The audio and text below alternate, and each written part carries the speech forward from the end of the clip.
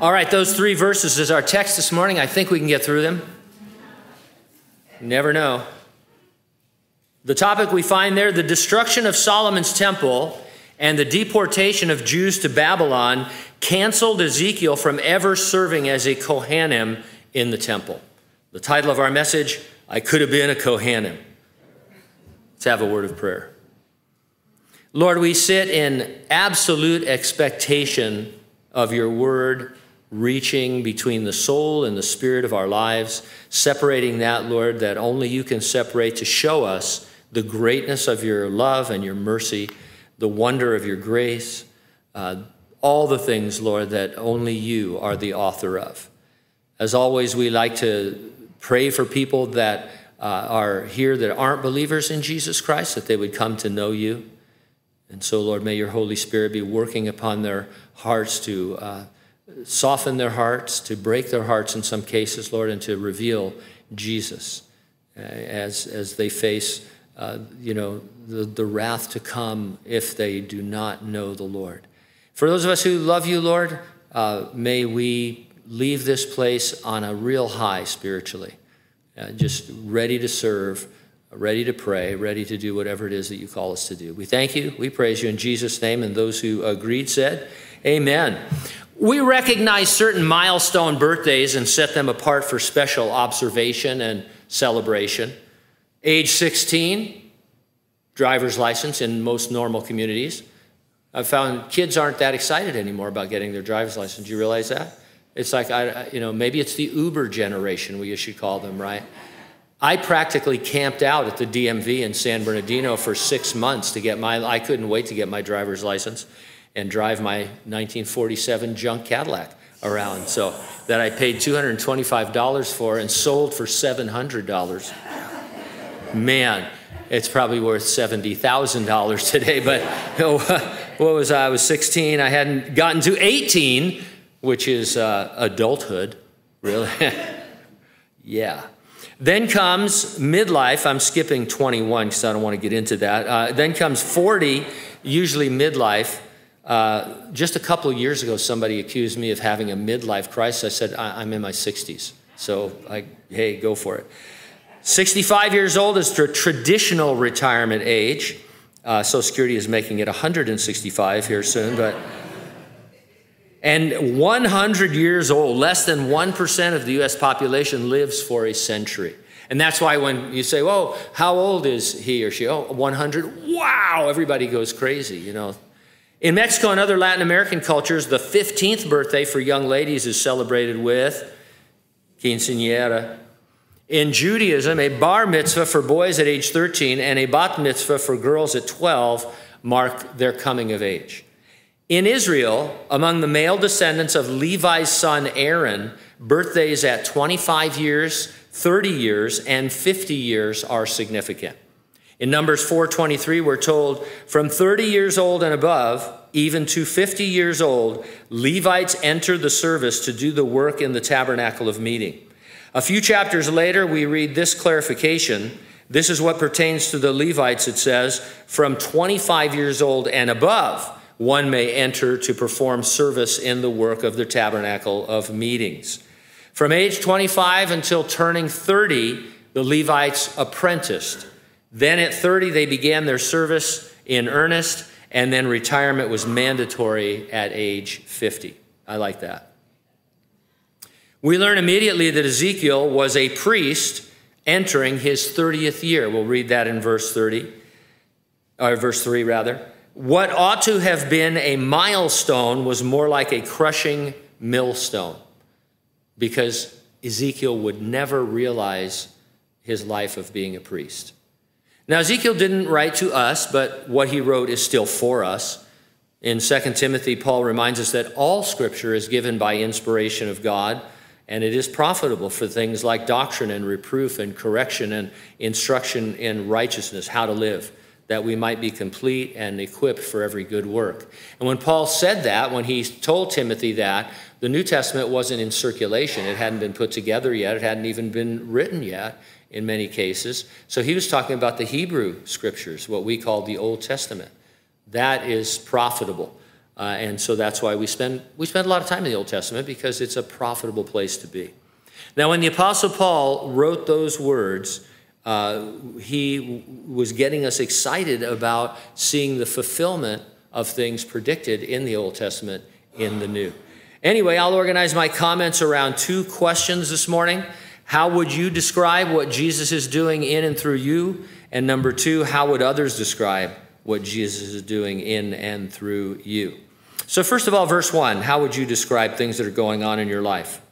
You know, I find this odd, but it turns out it's not uncommon for an interviewer to ask you, what do you want to be when you grow up? I think they're going to catch you sideways or something, and you better have an answer for it. In Israel, if you were a descendant of Aaron, you were going to be a priest, a Kohan, K-O-H-A-N or C-O-H-A-N. Kohanim is plural. Ezekiel knew what he was going to be as an adult, only as we saw, when the time came, it wasn't possible. King Nebuchadnezzar of Babylon came to Jerusalem in 606 BC during the reign of King Jehoiakim. Jehoiakim surrendered to him. That's what you did to Babylon if you wanted to stay alive. Nebuchadnezzar took some of the temple treasures and some prisoners, among whom were Daniel and his 3 companions. Nebuchadnezzar returned in 597 BC. King Jehoiakim had died and was followed by Jehoiachin, who reigned for only 3 months. He was taken captive to Babylon with the remainder of the temple treasures and other prisoners, among them Ezekiel. So Daniel goes in the first deportation, Ezekiel in the second. Then the Babylonians returned to Jerusalem in 586 BC. They destroyed the temple and the city. Levites were not priests the way we think of them. Zachary Garris writes this. He says, the Levites were not just priests, they were warrior priests. Their priestly origin is based in righteous violence. But God put the violent nature of the Levites to good use. Not only would the priests among them slaughter animals on a regular basis for sacrifice, but also all the Levites would guard the tabernacle and temple and the cities of refuge. Yahweh ordained and scattered the Levites throughout Israel in order to guard his worship. It sort of reminds me of a kung fu movie, right? You know, where the Shaolin monks are studying or whatever and stuff, and then they go, and stuff, and they go into all this. So they're warrior priests. Anyway, what does he mean by righteous violence? Well, for example, when the Israelites worshiped the golden calf, coming out of Exodus, or coming out of Egypt, rather, in the Exodus, Moses called for every man to put his sword on his side and go in and out from entrance to entrance throughout the camp and kill his brother, every man his companion and every man his neighbor. And when he gave that rallying cry, it was the Levites who came to be on Moses' side and on God's side, and they killed 3,000 men of the people that day before God stopped them. And there are other episodes in the descendants of Levi and the Levites where they show I don't want to use the word violent, but that kind of a righteous violence kind of anger. The New Testament believers are warrior priests. The church is called priests in Revelation 1:6. A priest is a mediator, between God and man. Jesus is the mediator between God and man, but what we do is introduce people to Jesus. And then we quit mediation, right? After that, we're not a priesthood in the sense of people coming to us and through us, except to know Jesus Christ. But we are called priests, and we are warriors to the extent that we're told to put on the armor of God. But remember, the weapons of our warfare, we're told, are spiritual, not carnal. And so you don't need to go out and learn kung fu, we're warrior priests in a very different warfare. On our knees kind of warfare in terms of prayer and righteousness, righteous living, and living in weakness so that God can be made strong, those sort of things. So how is the warfare for you? What fronts are you fighting on? Where are you behind enemy lines? Are there chinks in your armor? Are you wounded? Are you getting more proficient with spiritual weapons, or still trusting in the methods of the world and the strength of the flesh? I mean, there are a million questions you could ask yourself about this. And so verse 1, now it came to pass in the 30th year, in the 4th month, on the 5th day of the month, as I was among the captives by the river Chebar. Ezekiel was living in Babylon down by the river. Historians and Bible commentators are thankful for Ezekiel's careful keeping track of time. But when somebody is that careful keeping track of days, it communicates a deep longing one way or the other, either positively or negatively. Think of, for example, your kids who sometimes count how many sleeps until you are taking them somewhere fun. I don't remember doing that as a kid. Not that, it means anything, except that my childhood was terrible. No, I'm just kidding. No, I love my family. Anyway. But I thought that was cute. All of a sudden, the kids start counting sleeps. It's so many sleeps. I don't remember that, and stuff. And I thought, this is the cutest thing in the world.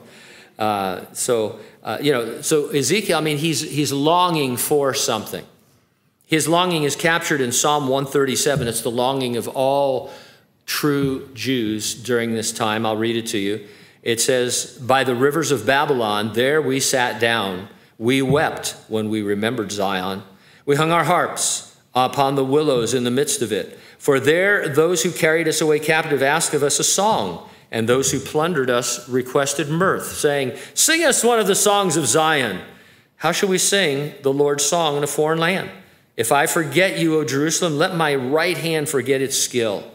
If I do not remember you, let my tongue cling to the roof of my mouth. If I do not exalt Jerusalem above my chief joy.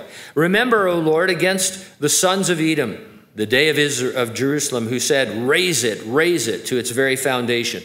O daughter of Babylon, who are to be destroyed, happy the one who repays you as you have served us. Happy the one who takes and dashes your little ones against the rock. One thing that's interesting here in reading Psalm 137, just to tuck away, we know this already, but the Babylonians considered the Jews a joyous people. A people who liked to sing and be mirthful and just were full of that kind of exuberance. And they thought, well, you guys, welcome to captivity in Babylon. You're probably better off than you were in Israel anyway. And so sing us a song. And they, of course, said, no, we're hanging up our harps. This is sorrow for us. Reminds me of that scene in the Lord of the Rings, the Two Towers. Or is it the Return of the King? Must be the Return of the King. I spoke heresy last service. But anyway, when Denethor has sent out Faramir to his death, and he wants Mary to sing him a Hobbit song, and then he sits there eating, and he's just gross the way he's eating, and stuff is dripping down his beard, and it's very, it's very visceral, that scene. And so this is the idea: sing us a Jewish song. How about Hava Nagila? Hey, you know what? We're not in the mood. We're looking forward to the day that we dash your babies against rocks. So, that's our hit song. That's our number one song right now. And, it's coming. New Testament believers wait with a deep desire. We wait for his Son from heaven, whom he raised from the dead, even Jesus, who delivers us from the wrath to come. Knowing I could be with Jesus right now, I am motivated to invest myself serving him today, right? There's no greater motivation than knowing that I could be with the Lord momentarily. Now, the truth is, the conditions of the Babylonian captivity weren't severe. In fact, when it ended, they could return home, but most Jews chose to stay and live under Persian rule. That's how good their life had gotten in Babylon. Looking around in our world, things are getting severe. But we should continue to say, even so, come, Lord Jesus, and not settle in and become too comfortable. Comfort in the world is not a good thing. In fact, the Jews always did better when they were under a little bit of suffering.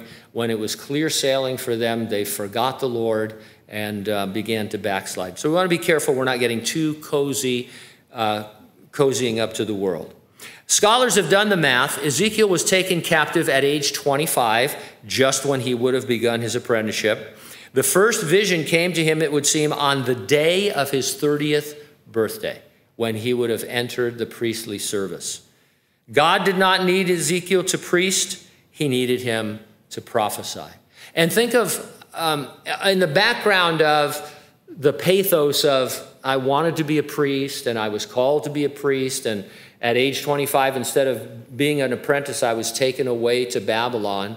And can you imagine, I mean, I would have been thinking this, probably you too, as you're getting close to your 30th birthday, and you're in Babylon, you're sitting by some weird canal, you're in captivity, your life is in a turmoil, and then you wake up and it's your 30th birthday.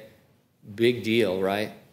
It became a big deal, as we'll see in the next verses next week, Lord willing, or when we get together, because God began to give Ezekiel visions. He said, you're not going to be a priest because I don't need a priest. There is no temple. It's been destroyed because the Jews disobeyed me. I allowed the Babylonians to discipline them. What I need is a prophet who can do some really difficult things. The things that Ezekiel is going to be asked to do, some of them are humorous to us, but some of them are terrible. One of them, I think it's in chapter 24, I could be wrong, but one thing he's asked to do is when his wife dies, whom he loves deeply, calls her the treasure of his heart, God says, no mourning for her. You may not mourn for your wife, because he was being symbolic, and we'll see it when we get there. But God says, hey, forget this priest thing. I've got better news for you. And so, Ezekiel enters into that. And the Lord's that way. I mean, am I going to be satisfied with the Lord?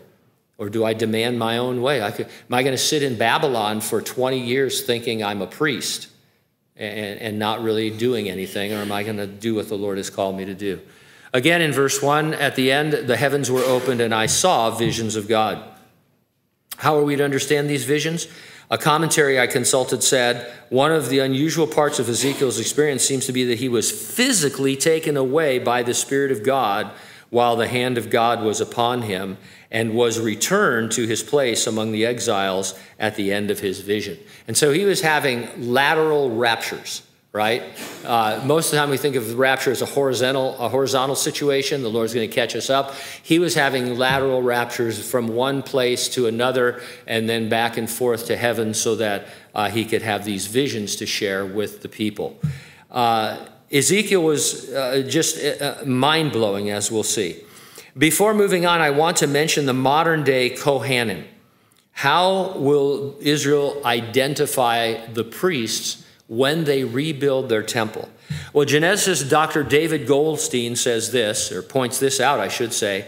He says, as it turns out, almost 100% of all men with family tradition of priesthood, in other words, they believe that they are descended from Levi through Aaron. He says almost 100% of that do descend from Kohanim. Generation after generation of Jewish women were faithful to their husbands and their tradition. What a proud record of fidelity. Geneticists describe these results as, quote, the highest record of paternity certainty ever recorded. Date calculation based on the variation of the mutations among Kohanim today yields a time frame of 106 generations from the ancestral founder of the line. That was about 3,300 years ago. That is exactly the time that Aaron was appointed to be the high priest of Israel.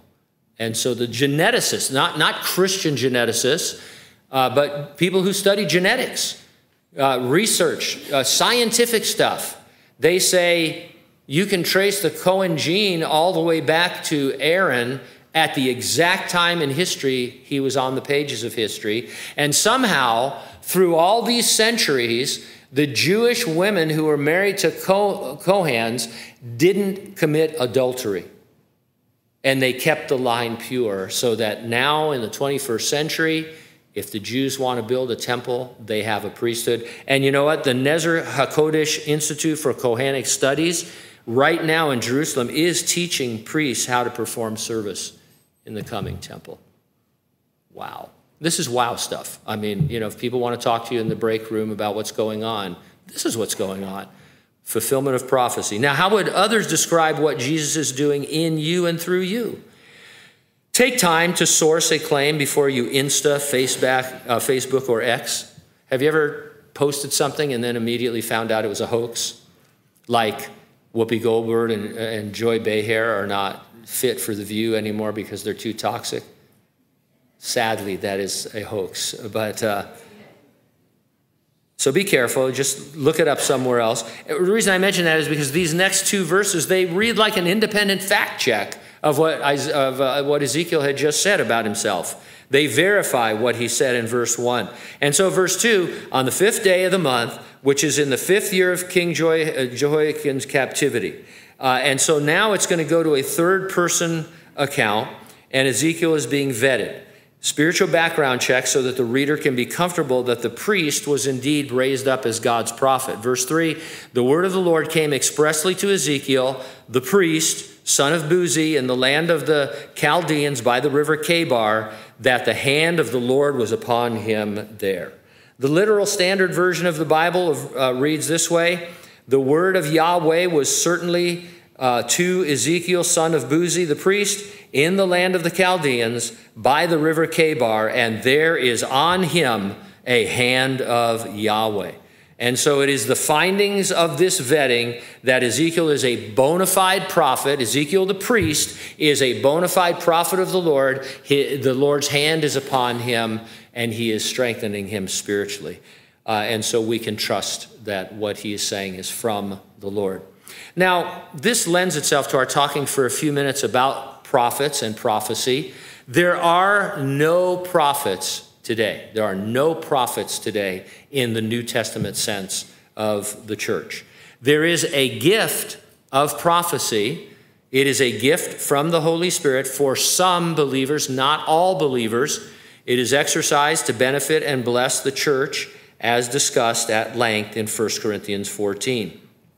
In our fellowship, it mostly takes the form of God the Holy Spirit impressing on a person to call our attention to a particular scripture. And so, for example, on Wednesday nights, we always have a time of prayer where we invite people as they're waiting on the Lord. If the Lord puts a particular scripture on your heart, get up and share that, because chances are the Lord wants to share that with somebody in that meeting, or somebody in that meeting knows. And oftentimes several will be shared, and they kind of dovetail together to give a coherent message from the Word. And you say, well, why would you need to do all that? Well, because, okay, you're, like right now we're here, there's 66 books of the Bible, right? Which one do you think the Lord wants to speak to us out of if there's a prophetic word to be given? I don't know. You know, but he does. He knows if I need to hear something or if you need to hear something or whatever. And so we depend on the Lord to use the word in that way. We would acknowledge dreams, and certain waking dreams that we would call visions as forms of church age prophecy. Now, as to visions, we're not saying that people go into a catatonic trance. Don't touch Pastor Gene, he's in a catatonic trance. Probably I just forgot my meds, but yeah, you know. And dreams, people call me, it's fun to interpret dreams, and there are a lot of spiritual dreams you have, but then there's the ones you have because you shouldn't have eaten pizza after 8 p.m. You know, and it's just, and what God is telling you is, I see something pink, and it's Pepto-Bismol, you know, that kind of thing. But if a person's going to speak and say, you know, beyond that, if they're going to say something beyond, hey, here's what the scripture says, and say, I have an impression that the Lord is giving me or something like that, well, we want that person to be vetted because we just need to know who they are. It doesn't happen too much here, but down in Southern California, just about every Sunday somewhere in Southern California, Elijah would visit your church. Not Elijah, but crazy Elijah, you know. And he'd come into this, there'd be somebody in your church that's, you know, kind of dressed weird. And then in the middle of the message, he'd pop up and say, I'm Elijah, and thus saith God. Used to get that far before the ushers would tackle him and drag him out, you know, and stuff. And so we just kind of thought it wasn't Elijah, you know, or Jonah, whoever that guy thought he was and stuff. And so you need to know who's saying, this is what I think the Lord is saying. And whatever is said, whoever it is, vetted or not, they need to be judged by the written word of God. The prophecy will never say something that can't be agreed with by the word of God. Now, if ultimately the gift of prophecy is the application of the written complete Bible, why do we exercise it at all? Well, the Bible presents it as a gift that has not ceased. I don't have the freedom to ignore it because I don't like it or because I don't want to deal with it or I think it's controversial. It'd be like ignoring another part. If somebody came and say, Pastor Gene, why don't you ever teach this passage? Because I don't like it. And I don't want to get into it. It's hard. A large portion of 1 Corinthians, secondly, is dedicated to the proper exercise of gifts, prophecy being an important one. Why so much instruction about the so-called sign gifts if they were going to cease shortly? Paul could have saved a lot of time by saying, hey, just let's wean off of that right now, okay? And let's get into a more of a, pastor-teacher situation where there's just the teaching of the word and the congregation doesn't have any sign gifts. There's no prophecy, speaking in tongues, none of that. Paul doesn't do that. He spends chapters talking about this situation. Nowhere can we honestly prove from Scripture that certain gifts like prophecy have ceased. Cessationists mostly criticize the abuse of the gifts.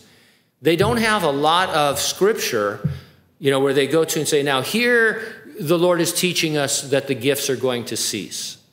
And some of the scriptures they use, they've had to backpedal on and say, yeah, actually, you're right. Those don't say that. So they spend all of their time criticizing the abuses of the gifts of the Spirit. And you know what? They're right. The gifts of the Spirit are abused, terribly abused. And we would say the same thing. But just because something is abused doesn't mean you get rid of it. You do what Paul did. You correct it. You don't say it ceased, you correct it. And that's what Paul does in 1 Corinthians 14. And he talks all about the proper exercise of this gift of prophecy. And he talks about the gift of tongues, as a matter of fact, while we're on the subject. Now, a couple of things. You're going to want to read this afternoon and double check what I'm saying. A couple of things to remember about this. Number one, when Paul speaks about the gift of tongues in 1 Corinthians 14, it is distinct from the phenomena of tongues in Acts chapter 2. In Acts chapter 2, the Bible clearly says that what was spoken are known foreign languages. Known foreign languages. In 1 Corinthians 14, Paul is very clear that what is spoken as the tongue is a not knowable language. It's not a foreign language. It's not a human language. It's a divine language that requires a certain type of interpretation. So you've got to keep those separate. Otherwise, obviously, you're going to be in trouble. And when Paul speaks about the gift of tongues not being edifying, not building up, whatever it might be, it's always uninterpreted tongues that he's talking about. He says, basically, hey, I'd rather you prophesy and say 10 words that I can understand than 10,000 words in an unknown tongue. But it says if there's an interpretation, then it can edify. And so keep those things straight, and you'll understand perfectly what's going on in 1 Corinthians 14. So no prophets in the sense that they have authority over you and tell you what's happening. Could God predict the future? Sure. Does he know the future? Absolutely. Are there times when God does really amazing things? Sure. I've told you the story many times, and it's online, about our coming to Hanford and how God used a vision that he gave a brother in Christ to encourage us to come. And so I have no problem with that. It's a proper exercise of the gifts of the Spirit in a beautiful, gentle way. We need that. And so that's a little insight, I think. A little rabbit trail turned out to be more of a deer trail. But anyway, Jeremiah in Jerusalem had been prophesying for about 35 years to this point. Daniel was just beginning his amazing ministry at the heart of the action in the very courts of Nebuchadnezzar's Babylon, and then later in Darius's Persia. Ezekiel was stuck in a Jewish settlement, Tel Abib it's called, out along the river Kibar, which was a canal that connected to the Euphrates River. He was out in the sticks. He was in Riverdale, a nobody, a priest who would never serve in the temple. And so we would ask, is the hand of the Lord upon us here in the sticks by the King's River? Well, one way to determine an answer is to read Jesus' letters to the 7 churches in the opening chapters of the Revelation. It's our belief that each letter was written to every church. Yes, the letters are addressed to a particular church, let's say Philadelphia, and they were obviously, that letter was for that church at that time. But they are also applicable to any church anytime they find themselves in Philadelphia-like situation.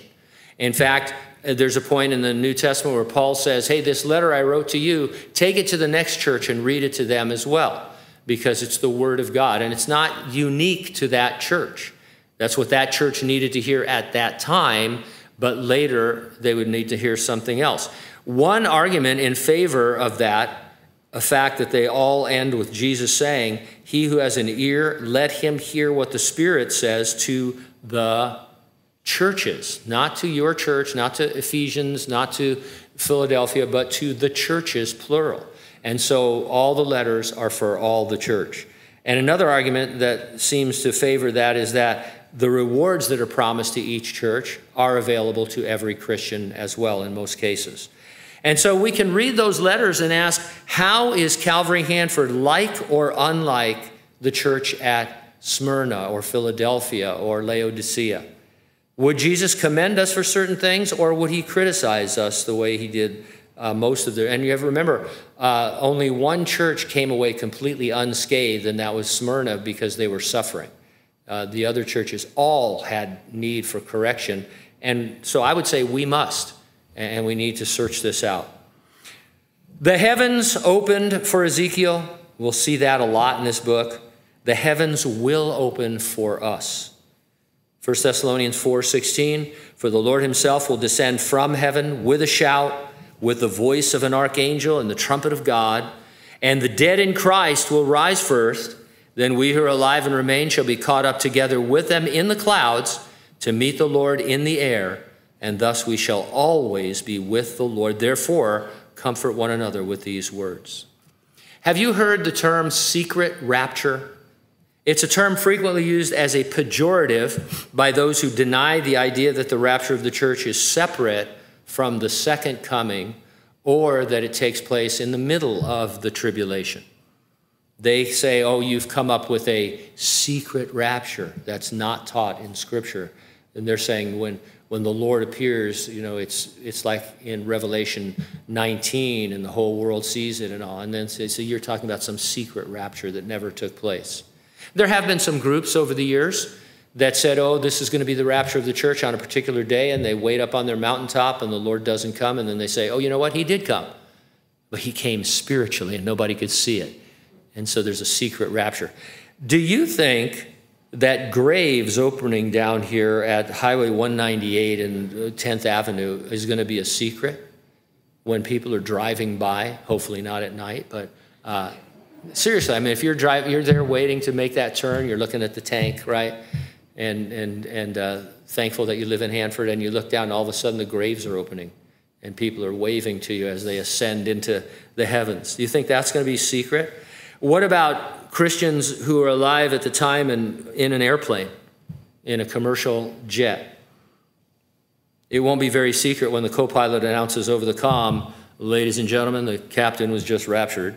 I cannot raise LAX or any terminal for that matter. I suggest you buckle up and receive the Lord, right?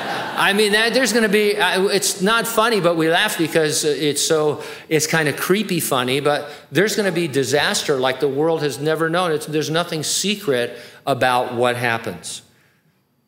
I think the Gideons should explore having a Bible in the storage compartment of airline seats. The Gideons do a great job putting a Bible in every hotel room in America. Of course, now the Mormons are doing a good job of that too. So you've got, got to weigh that out and figure out how to get rid of the Book of Mormon. If you're not throwing away the Book of Mormon every time you leave a hotel room, shame on you. I didn't say that. Well, it's damnable heresy, right? So they have a little tract, in the back. It's the 4 spiritual laws, because, when you go down an airplane, you go down pretty hard. But you want people to know about the Lord. Or maybe Franklin Graham can record a 90-second evangelism video to play, where just, the videos come on, and it's like, hey, because you'll need the Lord. But there's no secret about it. And the Bible does teach that it's a pre-tribulation rapture. If it's not pre-tribulation, then you will know when it is. You will know when the Lord is coming, because we know when the tribulation begins. It begins when the Antichrist signs a peace treaty with Israel to fight for them for 7 years. We know when the middle of the tribulation is going to be. It's when he goes into the temple and declares that he is God. And we know that 3.5 years later, the Lord Jesus returns. We know all of those things. And so the only, the only one where we don't know, where it's imminent and where we're motivated to serve the Lord, is the pre-tribulation rapture. Billy Graham once said this: Jesus wants to give you hope for the future. He wants you to learn what it means to walk with him every day. When you come to Jesus, God gives you eternal life, which begins right now as you open his heart. Or you open your heart, rather, to him. Let's pray.